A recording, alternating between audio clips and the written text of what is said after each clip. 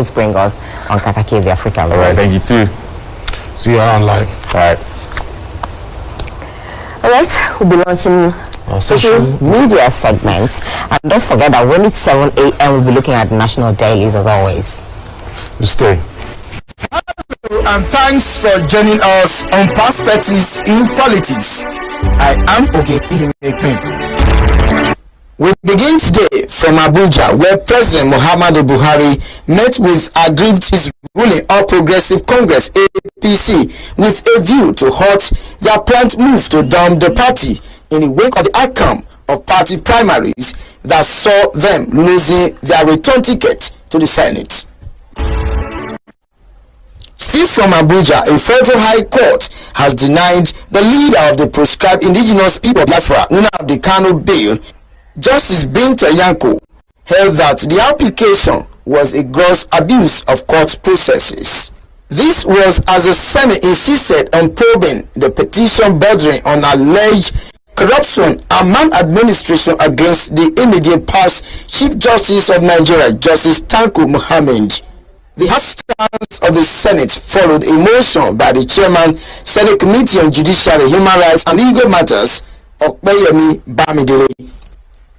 And from the House of Representatives, lawmakers waded into the arrest and remand of former President of the Senate, Ike Ekweremadu, and his wife, Beatrice, over alleged conspiracy and exploitation with the intent of harvesting the kidney of a young Nigerian, David Uwamini, for their sick daughter, Sonia, in the London hospital.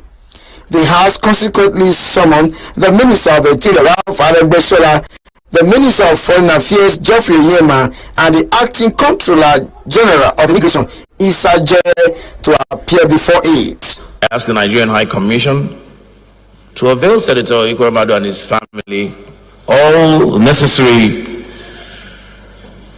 defense and support that he will need to defend himself. Meanwhile, the national chairman, Young Progressive Party, YPP, called on Nigerian citizens to arm themselves with permanent voter cards to participate in the general elections next year.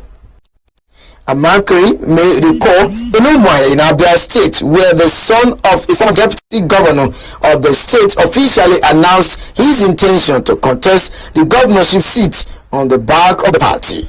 I am here not for campaigns. I'm only here to celebrate with you because I am seeing light at the end of the tunnel. I want to pledge to all of you that a new thing will happen in Abia State from 2023. A group of northern youth has won the presidential candidate of the party, Bola Ahmed Tinubu, known to fall for the option of Muslim ticket in the choice of his running mate. The Arewa youth warned that the move could spell doom for the party at the polls. Our position is hinged on the fact that Reverend Yakubu Pam is a bridge builder and a unified figure, as evident in his numerous contributions to peace and development in northern Nigeria and other parts of the country. And finally, Trade Union Congress has vowed to mobilize support for the presidential bid of the candidate of Labour Party, Peter Obi.